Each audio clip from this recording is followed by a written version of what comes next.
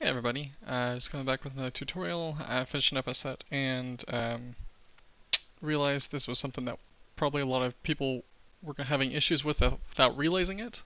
So sometimes when you make a set in Blender, you may notice when you export this over to say like Prusa Slicer or Cheeto Box, what may have you, sometimes the slicer doesn't like the file that you've given it.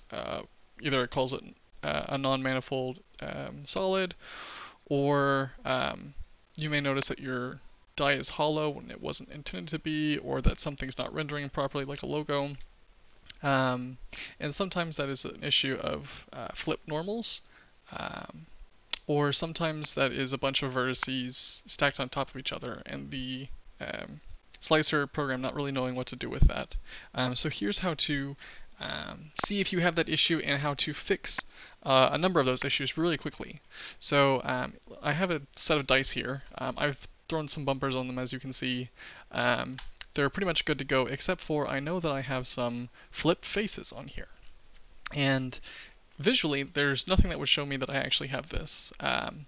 I only know this because this is a bit of an old set, actually, that I'm coming back and revising, but also because sometimes the Boolean process, putting the numbers on them, will do that. But also with the bumper process, sometimes it will throw extra vertices on top of them, or just if you have a weird font, or even sometimes just a really high resolution font, it can do that. So let's look at how to do that. So number one, let's find out if my faces are all oriented the same. So I'm going to go ahead and highlight all of these. I really don't need to, but let's go up to this little icon up here in viewport and come down to face orientation.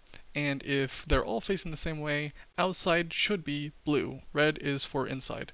And you'll notice a bunch of my numbers are flipped outside. So in order to fix this, I'm going to hit Tab after selecting all of them to go into edit mode. I'm going to have it in X-ray mode here. I've hit Alt-Z to do that. You don't actually need to. You can also come up here to do this wireframe, same thing. But just to show you, you can either box select everything or you can hit A to select all. And then from here, I'm going to go to my mesh normals. You can also hit Alt-N to get here. And then I want to recalculate all of these to be the outside image. So now I can hit Tab again and turn off this X-ray mode. And hey, you can now see everything is facing outside. That's great. So that's step one. Going to take care of a lot of our issues. Step two, we may have some vertices overlapping each other. There's not a great way to see it. Even if we were to go select all of these, put them in X-ray mode, only look at the vertices here, I'm certainly not going to be able to tell from all this. So here's a good way to get there. We're going to go ahead and select everything, right click, merge vertices, and you do have to either have this vertex mode selected.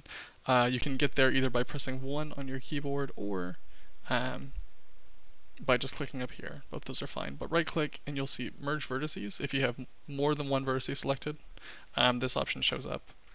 And we're going to say by distance. By default, this distance is extremely tiny, and you'll see here that I've moved 420 vertices. So 420 different spots where that may have been an issue for me in a slicer program. But now these should all be good to go. I'm going to go ahead and Control S to save, and I'm going to export these later. Thanks. Hope this helps someone. Have a good day.